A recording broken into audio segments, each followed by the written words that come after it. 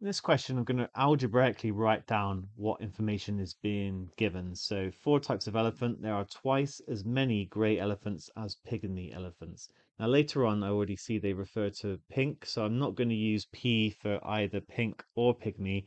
I'm going to use Y for pygmy and K for pink, okay, just to distinguish them. So that means that it's got to be careful here. Twice as many grey elephants as pygmies, so that must mean that G for number of grey elephants is going to be equal to 2 times Y. And then there are 3 times as many white elephants as grey elephants, so W for the number of white elephants is going to be 3G, which is going to be 3 times 2Y, which is 6Y. It might be useful to keep everything in terms of Y. It might not, but let's just do that for the time being because we've got two things related now to pygmy elephants. Right, and then there are 4 times as many pink elephants as white elephants. So K for number of pink elephants is equal to 4W. And that's going to be 4 times 6Y, so 24Y. So I am managing to get everything in terms of the pygmy elephants.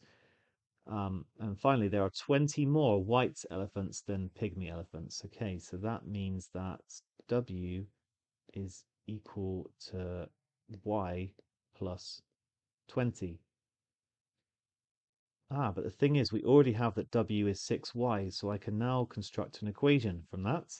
So it must be that 5Y equals 20 and Y is equal to 4. Well on our way now because we can work out all the other ones. We're trying to work out how many elephants in total. So Y is equal to 4. Therefore, G is going to equal 8 because I'm just doubling it. W is going to equal 24. We already knew that from the fact that it was 6 times as many, but also that there are 20 more elephants.